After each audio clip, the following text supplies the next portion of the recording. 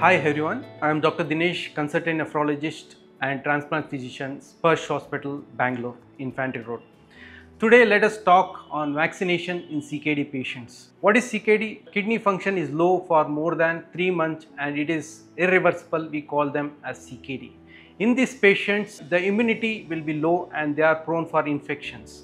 And once they are prone for infections, the kidney function can deteriorate or these patients can get admitted recurrently to the hospital. To prevent all this, we need to vaccinate.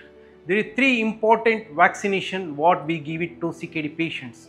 The first important vaccine is flu vaccine or influenza vaccine. This vaccination is given in the month of September or October every year and all ages of CKD patients has to take this vaccination.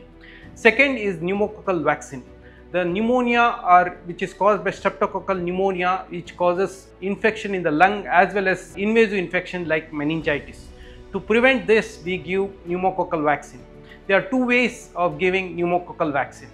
One is first dose of PCV or conjugated vaccine of valent 13 is given, and after 2 months we give polysaccharide vaccine 23. This will cover most of the valents, and the other way or alternative way of giving vaccination pneumonia or pneumococcal vaccine is PCV 20 vaccine. This is a one-shot vaccine which will cover all the valent and this is for lifelong.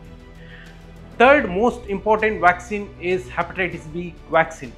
We know CKD patients, if they land in dialysis or get exposed to the blood by the form of blood transfusion, hepatitis B virus can infect the liver and they can land in cirrhosis of liver or carcinoma of liver. So to prevent this, we have to vaccinate with hepatitis B. So earlier it's better because their immunity are better. So we give 4 doses of hepatitis B vaccination, 0 month, 1 month, 3 months, and after 4 to 6 months we give last dose of hepatitis B vaccination. Thank you.